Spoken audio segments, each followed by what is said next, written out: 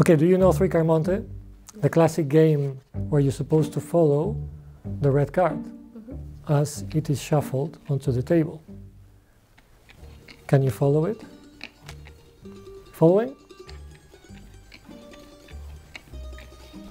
Where it is? I think so. You think here?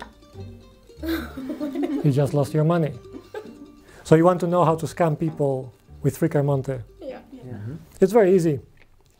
So all you need to do is to grab two cards in the right hand, one card in the left hand.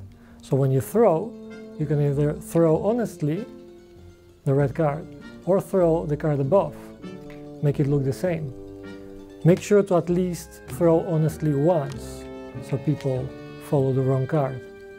And now you do the trick. Your victims are following the wrong card. And this is three-card Monte.